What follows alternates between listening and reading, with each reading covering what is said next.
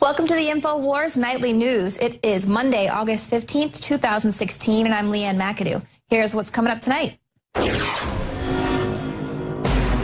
Tonight, the city of Milwaukee prepares for more anti-white riots as angry mobs announce they are ready to burn down white suburbs and go to war with the police. Meanwhile, InfoWars reporters have boots on the ground in Milwaukee. Then, Bill Clinton's sexual assault accuser, Paula Jones, takes a selfie with Donald Trump. And a Secret Service whistleblower says Hillary Clinton has major neurological problems. In more ways than one. All that plus much more up next on the InfoWars Nightly News. Because if her health is deteriorating just like this, and there's probably a good chance she's not going to be able to stand up on her own soon, do we need to be looking at Kane more?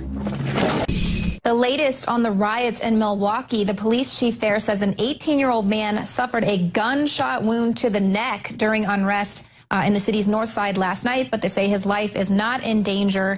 They also went on to point out that officers did come under fire Sunday night, but no officers returned fire.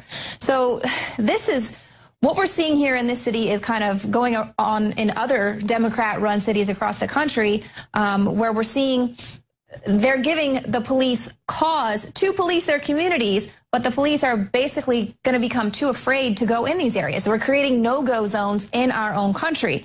The police chief, Ed Flynn, says 11 men and 3 women were arrested Sunday for disorderly conduct, and there is a strict 10 p.m. curfew that's going to be implemented this evening. Any teenagers in the area, doesn't really say what they're going to do with them, but they say it's going to be strictly enforced. Now, this clampdown follows 2 nights of violent unrest in the city. We're going to have our guys there on the ground. Joe Biggs, Jakari Jackson, and Rob Dew will be there. So be sure to check out the Alex Jones YouTube channel for some reports. I'm sure they'll get some uploaded this evening. But of course, all of this violence is coming in the wake of 23-year-old Seville Smith being shot and killed by a black police officer who was wearing a body camera. They say they want to get that footage out to everyone as soon as possible. But what we've seen, this shooting has triggered an anti-white riot. People were actually seeking out any white people they could find in the area, telling them that they were getting ready for a beatdown. All of this is because of this man. I hate to call him a thug because people think that's racially charged. That's not politically correct.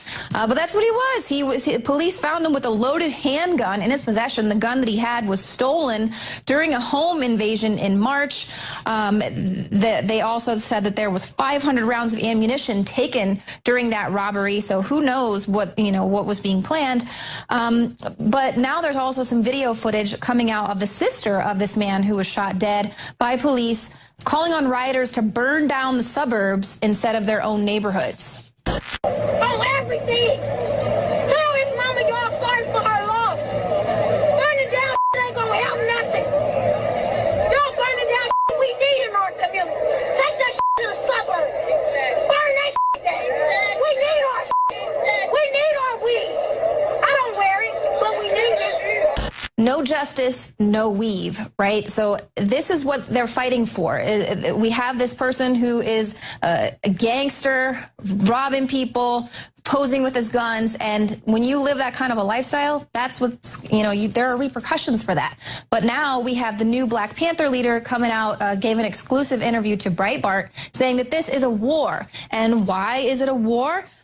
Because it's a war against black people, because we are the ones being murdered. But no one is talking about the fact that just the night before Mr. Smith was shot, 5 other people were shot, and there were no riots there.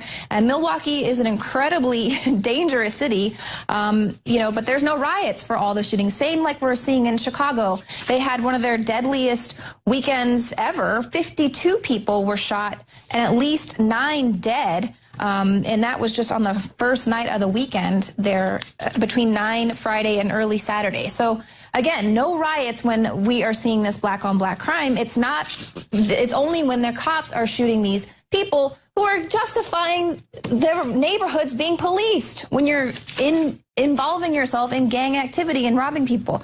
But like I said, they're going to create some no-go zones in this country. And we also have a Milwaukee official coming out justifying these riots, once again, saying that the riots, is the voice of the unheard. He says this is a warning cry, meet black people's demands or else. So this was Alderman Khalif Rainey. He made a lot of these excuses kind of stopping short of condoning the violence. He said Milwaukee is the absolute worst place in America for African Americans to live in the entire country. Black people are tired of living under this oppression, and this is a warning cry. Where do we go from here? Where do we go as a community? Do we continue with the inequity, the injustice, the unemployment, the undereducation that creates these byproducts? He demanded the grievances be rectified immediately, because if you don't, this vision of downtown, all of that, you're one day away from it happening again. And of course, it's very odd to see them critiquing the injustice that has caused this bubbling over, if you will, because it's a Democrat-run city. In fact, they've even had socialist mayors elected to run their city in the 20th century. So for more than 100 years, this city has been run by Democrats. Sheriff David Clark, who's obviously the Milwaukee County Sheriff there, he railed against these progressive policies, and he said that all that the police shooting does was act as an igniter. That what causes the riots is the inescapable poverty in the city of Milwaukee. It's the 6th poorest city in America, massive black unemployment, failing public education system, one of the worst in the nation, and of course the questionable lifestyle choices and the kids with no fathers around, fathers absent from the homes. And he also went on to argue that it's the growth of the welfare state that encourages the violence. And he said these people are being told that Uncle Sam is going to be their dad, but Uncle Sam is a horrible father. He's providing these people with just enough money to feed their kids, but not enough to claw their way out of poverty. And this is what we've seen in Milwaukee, Chicago, Baltimore, New York, other areas. It's these progressive policies that the people continue to vote for because they scare them and say, well, you're not going to be able to feed your children if we take these policies away. But rather than giving them something that's actually going to give them jobs, to give them a decent quality of life. So Clark concluded his interview arguing that the progressive Democrats and the political class who have ruled Milwaukee have to be honest and say, look, we set up the government dependency. It has backfired on us. Progressives want votes, black votes, and they do it how? By keeping black people hooked on the high of handouts. And of course, we have been talking about that forever. If you go and watch Hillary's America by Dinesh D'Souza, you will see an excellent breakdown of exactly how the Democrats have gone from the plantation to the ghetto here, keeping people kind of on the Democrat plantation there. And also a really great tweet that I saw over the weekend. This one came out by Nick Short, and it's an excerpt taken from The Communist Attack on Police, which was written by Cleon Skousen back in the 60s. It talks about why the war on U.S. police became vital communist strategy. And just take a listen to this excerpt and see if it sounds a lot like what we are witnessing across the country right now in all sectors.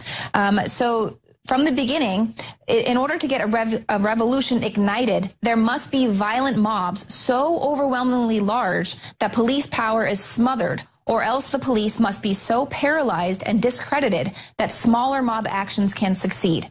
The communist war against the police was therefore launched on two fronts. One, to create a potential for massive mob violence, which would smother the police, and another to set up machinery to paralyze the police.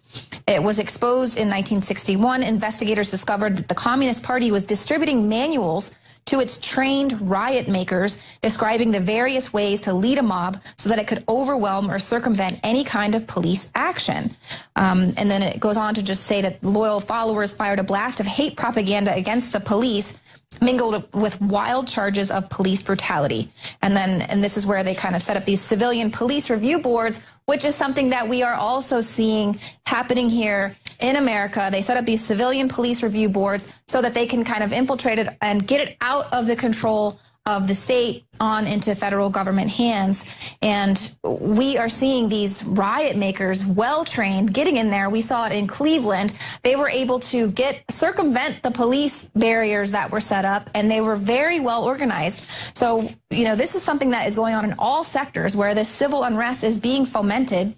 So now what we're witnessing is a weaponized victim class on all fronts that's being used to carry out this unrest, the divide and conquer, black versus white, rather than educating these people so that we can all come together and fight against the policies that are truly destroying these communities. That's what it is. It's not the black versus white. Obviously, one of the big reasons that this is happening is the fact that we have a media that is totally in cahoots with the establishment. So rather than educating people on the policies that are destroying their communities, they are protecting the very people that have been for hundreds of years implementing these bad policies. Just for the last few decades, it's the Clintons. Now, as we know, it was Bill Clinton and a lot of his policies that have landed a lot of African-American fathers in prison. Hillary Clinton, of course, is flip-flop saying, well, I'm going to change those policies that are put in place. Yeah, right. Don't forget, she called you guys super predators. But now we're actually starting to see the media covering up for a sexual predator that's going to be, potentially the first dude in the White House. So a picture that's making the rounds on social media, one of Bill Clinton's sexual assault accusers, Paula Jones, was actually taking a selfie with Trump. And she posted the selfie saying, "We need a real president with brains and guts." So it's kind of interesting to see a lot of these women forcing themselves into the public realm.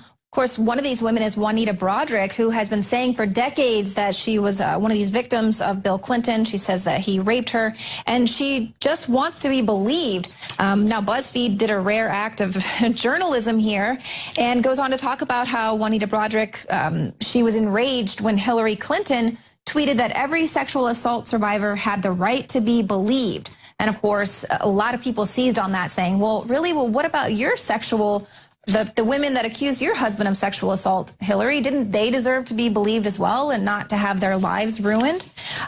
So what we have seen here with this article is that Hillary Clinton's website has actually been scrubbed of the words women have the right to be believed. Now, even though the video still has her saying that, if you look on the Wayback Machine, it shows you her original quote from September 2015, where she has, "You have the right to be heard, you have the right to be believed, and we're with you." Well, now the website, and they didn't comment to BuzzFeed as far as why they changed this. It says, "Don't let anyone silence your voice. You have the right to be heard." So Hillary Clinton got called on the fact that she didn't believe those women who came forward and accused her husband. So she just completely scrubbed it from her own website. And this is how it is in Clinton's America. More transparency. Now, Roger Stone was on the Alex Jones show today with some more bombshell information that hopefully can be just another nail in the coffin of a Clinton presidency. The New York Times should be ashamed of themselves. This story, if you read it carefully, indicates that Manafort is not the subject of an investigation, that there is no evidence of secret campaign or financial transfers to him. This is a nothing burger.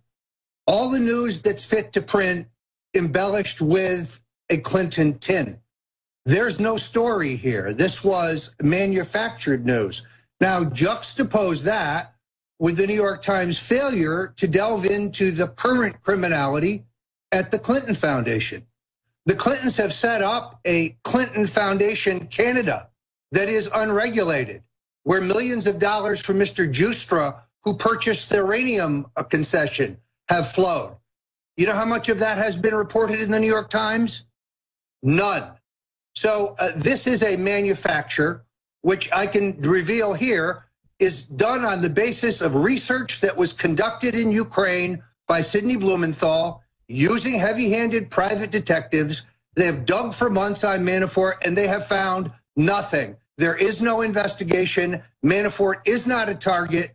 The scrawled note that is in the headline tracks to no bank transfer records. There is no proof of any payment to Manafort. It's a canard. But expanding on that, he has been an international consultant to hundreds of different groups. And so I don't care if he's been a consultant to an elected government. It's George Soros running around overthrowing governments.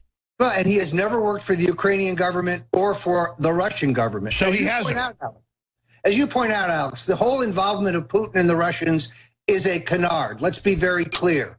The DNC hacked emails involving the theft from Bernie Sanders and the role of Deborah Wasserman Schultz was hacked by Crucifer II and posted online 5 weeks ago. When it got no traction, he took those documents to WikiLeaks. They put them out, and they received substantial traction. No involvement by the Russians, no involvement by Putin. The whole idea that Manafort and Trump are somehow aligned with Putin, working with Putin, this is a falsehood. Well, I've now confirmed from our NSA sources, not just Benny on air, but the word is it's been tracked. It is U.S. sources in intelligence leaking most of this now because they're so concerned about Hillary. And I have had the Secret Service, Mr. Stone, directly give us intel confirming her medical issues now, which I tell you is one of the scariest things I've ever done because I know how serious this is. Yeah, look, I think that her medical issues are yet another example of the New York Times shirking their responsibilities and essentially writing nothing. Well, stick around because joining me in studio, Darren McBreen is going to do a special segment on a lot of the propaganda that we have been witnessing throughout the decades and how that propaganda is now helping to facilitate a Hillary Clinton win. If you want to preserve your power indefinitely, you have to get the consent of the ruled. And this they will do partly by drugs, as I foresaw in Brave New World, partly by these new techniques of propaganda. They will do it by bypassing the sort of rational side of man and appealing to his subconscious and his deeper emotions and his physiology even, and so making him actually love his slavery. I mean, I think this is the danger, that actually people may be in some ways happy under the new regime, but they will be happy in a situation where they oughtn't to be happy. At the end of World War II, Operation Paperclip was launched by the Office of Strategic Services, the OSS, to smuggle known Nazi war criminals into the United States for recruitment into U.S. intelligence agencies. The Nazis were cleared to work in America after having their backgrounds bleached by the military. False employment histories were provided, and their previous Nazi affiliations were completely removed from the record. The OSS provided a model for the Central Intelligence Agency that was established in September 1947. The CIA specialized in propaganda, economic warfare, sabotage, and demolition. By the early 1950s, they controlled over 25 newspapers and wire agencies and had 3,000 plus employees engaged in propaganda. Journalists willing to promote the views of the CIA included members of the New York Times, Time Magazine, Newsweek, The Washington Post, and CBS Television.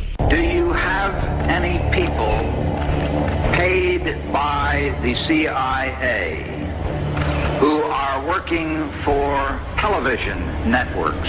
This, I think, gets into the kind of getting into the details, Mr. Chairman, that I'd like to get into in executive session. At CBS, we had been contacted by the CIA. As a matter of fact, by the time I became the head of the whole news and public affairs operation in 1954, ships had been established, and I was told about them and asked if I'd carry on with them. We're really talking about intelligence at the highest levels of the U.S. government, setting the broad direction for the nation. Well, Darren, it seems like the more things change, the more they stay the same. Now, this was Operation Mockingbird exposed during the church hearings way back in the day, and people thought, you know, it was exposed then, and they kind of wiped their hands. Yeah, now that it's exposed, it's over. It's over. Yeah. Now. Right, well, it's not over. It's definitely not over, and now we're dealing with this propaganda coming from so many different channels. It's not just your mainstream media outlets, but also the tech companies are getting into it. Apple, Twitter, Google, Instagram,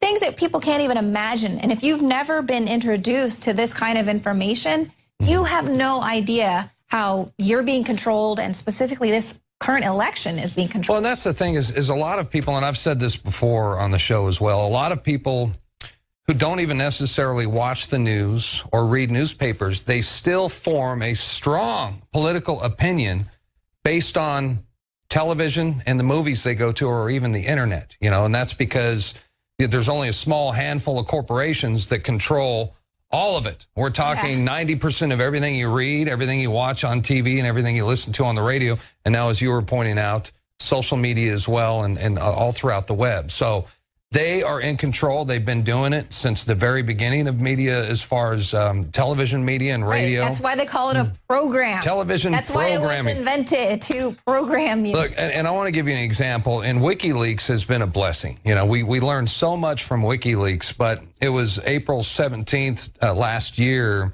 when WikiLeaks discovered emails of the U.S. entertainment industry being recruited by the Obama administration. So what happened was, we know for a fact through emails and through WikiLeaks that Obama was in touch with Sony Pictures and with Disney Corporation to help, what they said in the emails, control the narrative on ISIS and Russia's involvement in the Ukraine. Back in 2005, 2003 to 2005, during the second Iraq War, the Bush administration used video news releases. And these were news packages that were put together by the State Department and the Pentagon, and they were passed on to the major news networks to be played as actual news. Right. You know, so we know that's been going on as well. And I think that the latest propaganda isn't so much really a pro-Hillary message as it is an anti-Donald Trump message. Oh, in every single way. It's so completely obvious. And I just want to walk it back a little bit because of what you said. I mean, just how we've been being propagated to.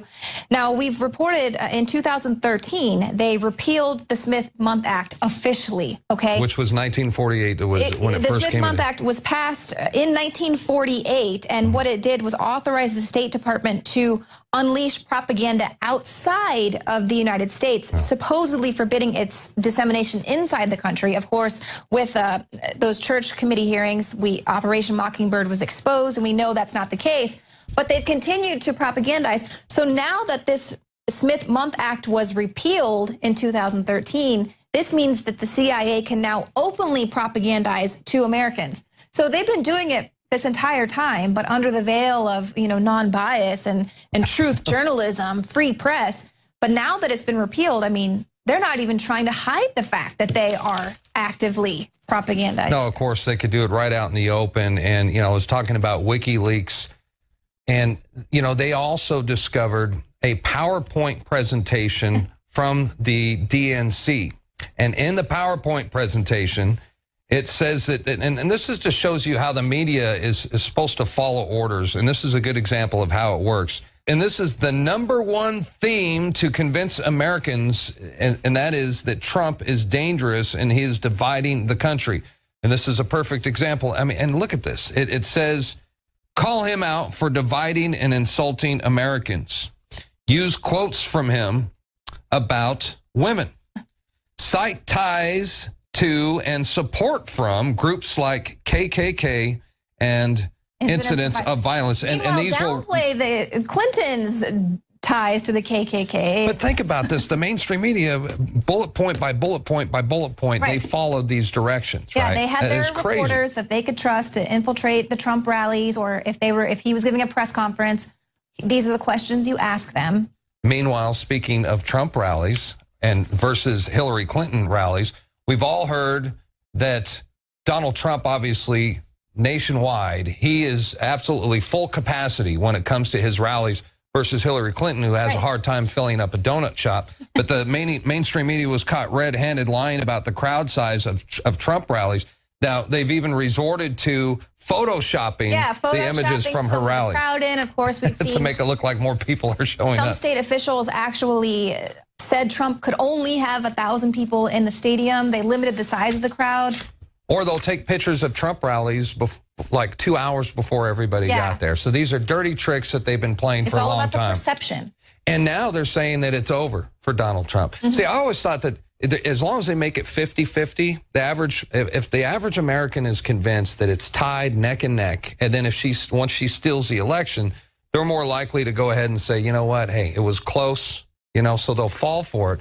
Now, the media has even gone as far as saying it's over for Trump. She's winning by a landslide. Well, and it's also, too, just to get people, to discourage them from even going out and voting, for them to think, well, when the landslide happens or when Hillary Clinton wins, I won't even question how that happened because the media told me he was never going to win anyway. He had no chance. He doesn't have a chance. He'll stay home and forget about it. And Alex Jones, earlier in the radio show today, he was talking about how this is kind of like a Tokyo Rose propaganda from way back in the day. And for those of you who don't know who Tokyo Rose is, she was actually a Los Angeles native, but she was caught in Japan during the start of World War II. And she spoke fluent Japanese, and she was recruited by their propaganda machine. And she would go on the radio, especially to those who were in the Pacific, and she would tell our troops, give it up, man. You got no chance. You're losing. And so that's the same thing that it reminds me of what's going on with Hillary right now. No, I mean, it's true. Maybe we can take out the segment with Tokyo Rose, let her take us out to the break. But that's it. I mean, these are just some dirty tricks. We had world-class journalists coming out admitting that every journalist has to get their talking points from the CIA. So, you got to check your sources. They will give you a medal, GI, but only after you are dead. Your government lies to you every day, poor soldier. You have lost this war, GI. Your army will leave you behind. They do not care about you.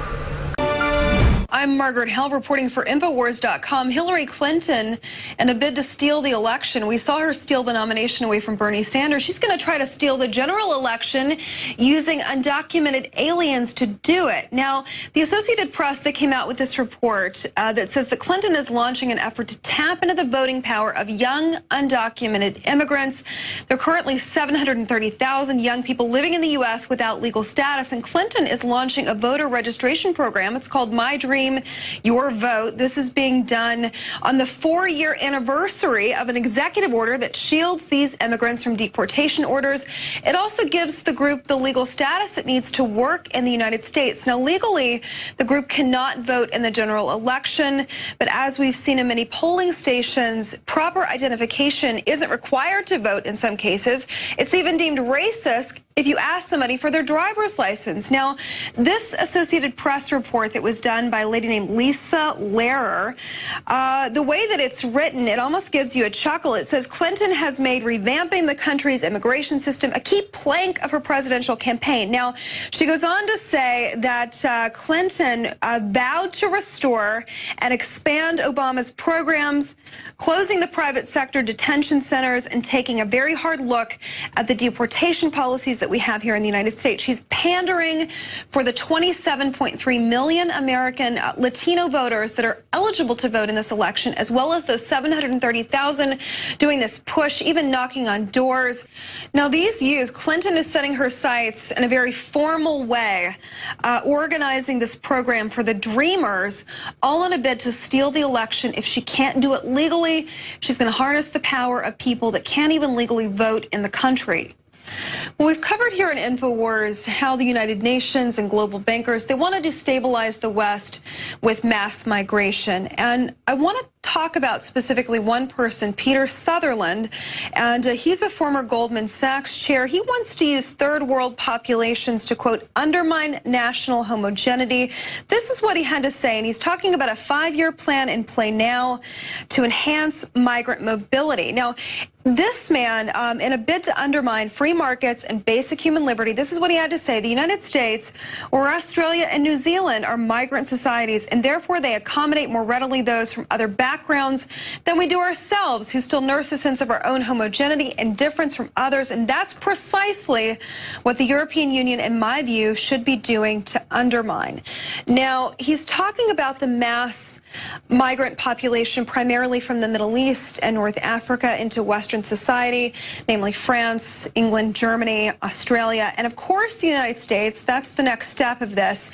And this man took a step down from his position. He's now the United Nations Migrant Council. He heads that up, and it's the ultimate form of racism to undermine and destabilize the Western culture, Western society, through social engineering. Now, with that in mind, there has never been a better microcosm for this than looking at Calais, France. I want to take you to an article that's coming out of the Daily Mail. Now, we've seen the effects of the destabilization, the undermining that Sutherland wants. Look no further than Calais, France, where locals are warned to stay off the streets of their own main roads. This article coming out of the Daily Mail, migrants wielding bats and knives, smashing up vehicles on roads near Calais as the owners of the car sit in traffic and not even bothering to see if there are children in the car, and many times there are, smashing out the windows for fun and then running off. One lady gave an account of this. She posted it. It's gotten 6,000 shares as of this morning. She says, tell your relatives so they can avoid it. This is what's happening. She's advising other residents that migrants are coming out of the jungle specifically, and the jungle is a makeshift camp in Calais. And originally, migrants that were a part of this notorious jungle, they were only supposed to be 2,000 in number, and it's reported that there are now as many as 9,000 living there, and they've flooded into this small town. The surge in these numbers, it's coming after French officials are warning that an increased number of jihadi terrorists could be hiding among the refugees right next to a ferry port in this town. Now, the population is so tense in the jungle that police officers are actually afraid to enter it and execute law and order. Breitbart has reported on their site that residents, they face tire irons to the face, that they're walking outside at night. And the latest issue with these migrants flooding into Calais is that they're smashing cars on the highway just for the fun of it. Now, the damage comes weeks after lorry drivers, that's what they're calling their big truck drivers, they're using a route that they've been warned not to use. It's only a matter of time, one expert says, before people begin to die on this highway. One August driver, he was threatened by a migrant wielding a chainsaw at night, and one of these lorries actually burned out. So French politicians, they're saying they're promising to cap the population of the jungle. They promised to cap it at 2,000. with no more than 400 children. Now it's 9,000 strong. They're saying that they're going to bulldoze it. That's the latest report. But no word yet on where this mass population of migrants will go in the event that they do that. Now, speaking of chaos on the streets, Calais isn't the only place where that's happening. Look no further than Milwaukee. INFOWARS has actually sent reporters on the ground to Milwaukee in the wake of the mass riot and protests that are happening there. But Calais is definitely not the only place where chaos on the streets is ensuing. Now, following that deadly police shooting of Sybil Smith, and I just want to point out for those of you who haven't heard this case, Sybil Smith was carrying a gun. He was shot by police after fleeing a car. It was a traffic stop gone wrong. Milwaukee has erupted in mass chaos, mass rioting, mass protests, burning of cars. One police officer has actually been hospitalized after somebody threw a huge rock, possibly a brick, we can't confirm what it was, through his windshield, and all of this in the wake of this 23-year-old shooting. Now, Black Lives Matter is on the ground and they're protesting in full force, violently raging, and one tape was picked up, and I want to read you some of the quotes coming out of this tape where protesters can be heard targeting whites on the ground as they see them walking past. Now, a clip was captured of these rioters. They were first chanting Black Power. Then they would notice a car would pass, and they would identify whether the person was white or not. And directly quoting what you can hear on this tape, you can hear someone say that's affiliated with Black Lives Matter, "Yeah, they white. Yeah, they white. Gonna get their blank." Screams another. Then you can hear beating. They're saying that they're going to beat up every white person that they see. And one of them screams, "He white, beat his head," expletive. Now this footage, it's mob style. Mobs are attacking cars, dragging the drivers out and beating them if they appear to be Caucasian. Reporters, one reporter was even targeted. From the Milwaukee Journal Centennial, he was a reporter. He was thrown to the ground and punched repeatedly. He was just covering the protest. And in another clip, rioters could be seen burning down a gas station while chanting Black Power. All of this, of course, being fueled by our race-baiting media. The unrest beginning after that police officer shot and killed an armed man. Now, the mayor of Milwaukee has said that a still has been released regarding the shooting, and the young man was, in fact, holding a gun at the police officer. The father of the young man has said, why couldn't you have just tased him, you know, or the sister rather, why did you have to shoot and kill him? But the mayor is saying that the young man was in fact armed. The National Guard has been called, not activated yet. Now this unrest, it's continuing. Stores being burned, cars being burned, people are being encouraged to stay out of specific areas of Milwaukee. And all the while, our media, our mainstream media, isn't calling this for what it is. These are hate crimes, specifically from a domestic hate group. They're whitewashing this yet again. And to get the full breakdown of the Black Lives Matter rioters that are targeting and beating up people, make sure you go to our website, INFOWARS.com, for the latest updates, the video footage showing these violent mobs and their attacks. We have reporters on the ground. We're going to be bringing you the latest information from Milwaukee as it's unfolding. I'm Margaret Howell reporting for INFOWARS.com.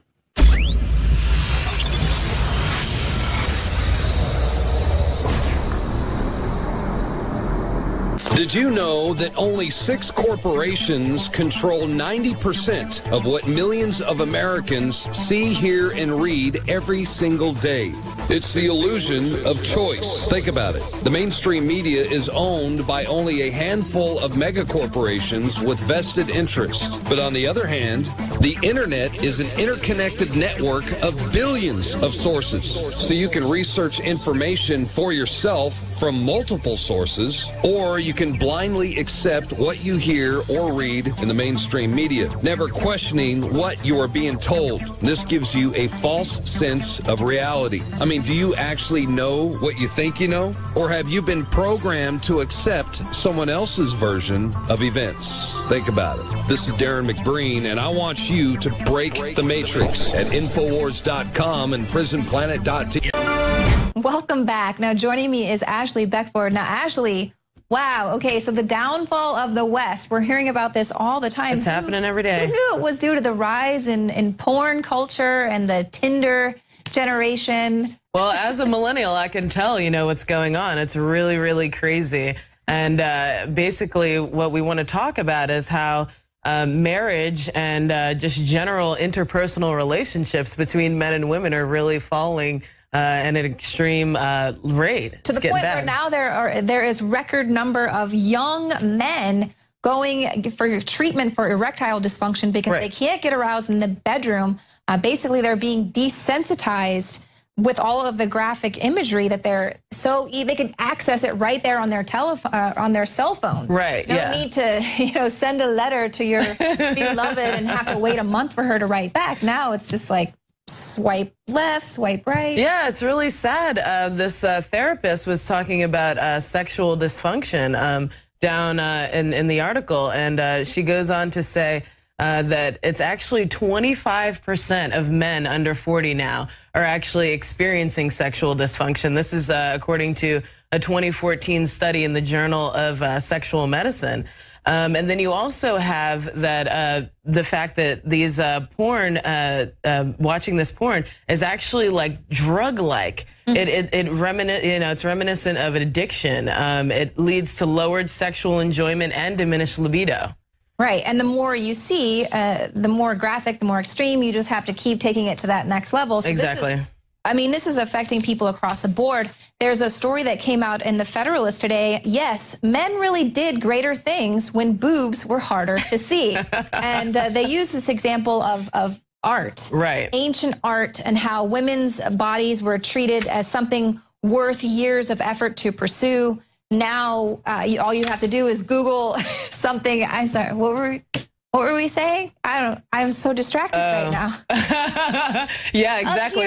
That's the problem with the guys. Here, guys. They're distracted by these images, these really, really graphic images in pornography. And then when they actually want to talk to a real woman, they've talked about it. Paul Joseph Watson in his Sexodus video, and also Kit Daniels in his anti-physical video. They talk about how it's so difficult now for men and women to relate because they've been just bombarded with these images that are so negative, and just parse people up into these body parts. Well, and it's like, why would someone expend the effort to get to know you and really pursue you when all they have to do is go online and look at porn and look at these images of women who are nothing like a real woman in real life. Right. And your boobs aren't up to here, right. you know, all the time.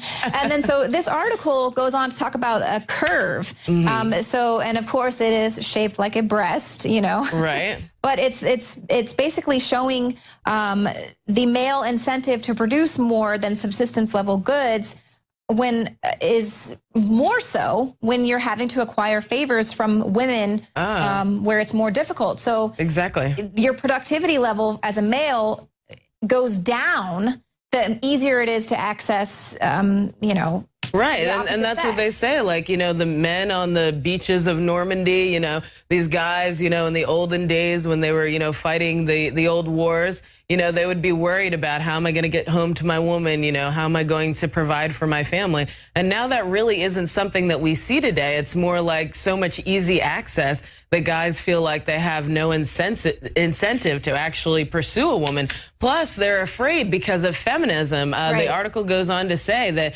feminism does real harm to women and men because it creates this anger between men and women and an uncomfortable kind of situation. Right. Well, it's a whole cultural Marxism of we don't need men at all. Right. We can do all right without you, but that's not how we're created. We're made to help each other in the bedroom and out of the bedroom.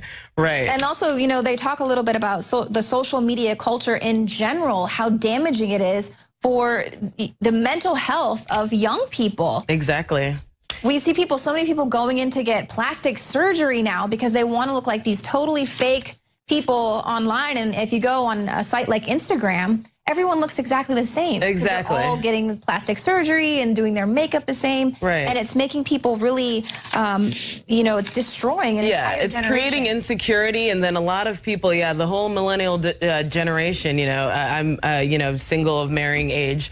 And the whole thing is, it's just destroying that whole, you know, concept. It's a template that no one can live up to. Right, finding value in another human being. Like, what's the real value, you know?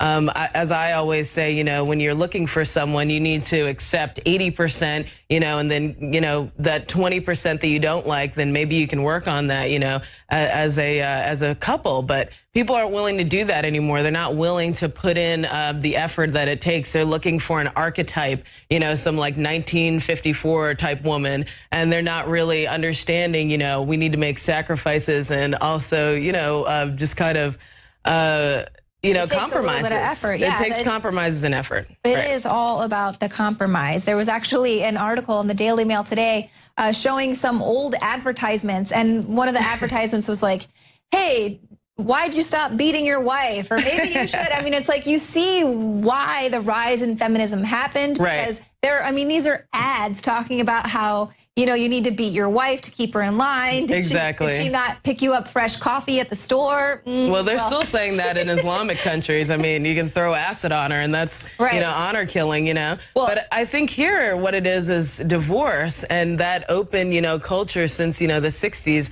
of everyone getting divorced. It's just made it more open. So it's just like, you know, people don't care to put in that commitment, that dedication that it takes. Well, let's talk about some other things that are kind of destroying the young people out there. This RevCom type mentality where we see that it's not the Communist Party of old, but it's still this Communist Party that's getting into these young people and basically telling them that they are victims. They're the victim class. Women are victims. You know, the minorities are victims, and basically training them to create this mob violence, trained riot makers, how they can lead a mob and get the things that they want, demand that people in charge have to step down if they don't bow to the things that they want. And now there's actually a story coming out that Oregon State is forcing social justice training on their freshmen. Everyone has to take diversity and inclusion. Well, if you don't know, if you're an INFOWARS watcher, you probably already know that this is a progressive phrase to talk about kind of environmentalism, socialism, feminism, gay rights. But they're taking it to another level. They want to make sure everyone's equal in like a creepy way, like Harrison Bergeron, Kurt Vonnegut, you know, 1984 type stuff. And basically, they're using taxpayer money. They spent $11,500 on 3 racially segregated social justice retreats. That's absurd. And they talked about white privilege, racism, and oppression. And basically, it goes down to these concepts. Like when you go to these types of things, they talk about, they say things like, all Europeans are bad. You're a peon. You have, a lower social standing. And they're just basically trying to break everybody up. They don't want people to get together. They want to bring out microaggressions. Like if I say, I like, your hair, that's evil. I like your shoes, that's bad. And it's just rough because everything is down to oppression studies. It's like oppression studies is not only just in the classroom with those Marxist professors. It's, coming out and getting into every aspect of our lives. Right, because it's evil and racist to educate people on how great this country actually is and how lucky everyone should feel to be a part of our culture and our society, because we still have so much further to go. But don't do that. That sounds a little bit racist. Well, thank you guys for tuning into the show tonight. We will see you here again tomorrow at 7 p.m. Central.